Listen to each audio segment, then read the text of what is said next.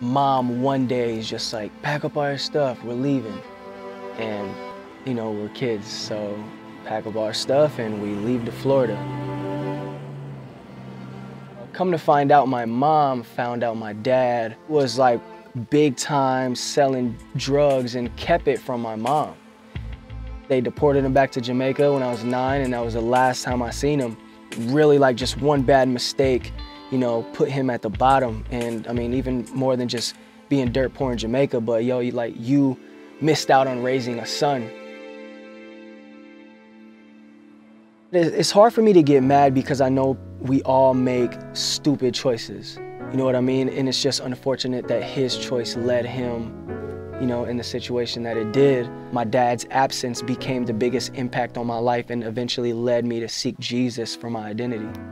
You know, as a young man growing up, not even a young man, but as a boy growing up, you look to your dad as your first inspiration, as your first hero, as someone who you learn from and you want to, you know, be like when you grow up. And so, like, I missed that, never had that, going through life trying to figure things out on my own. At the age of 18, 19, I looked in the mirror and I was like, yo, who am I?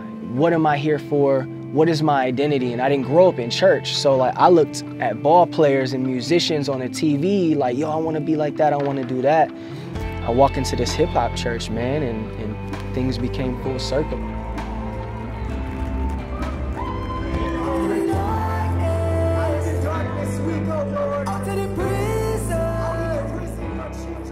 Light up the future, hope and redemption, yeah. Out in the darkness. This is truth. In the midst of every imperfect person that I know in my life, there's one perfect source that's stronger than myself. Redemption.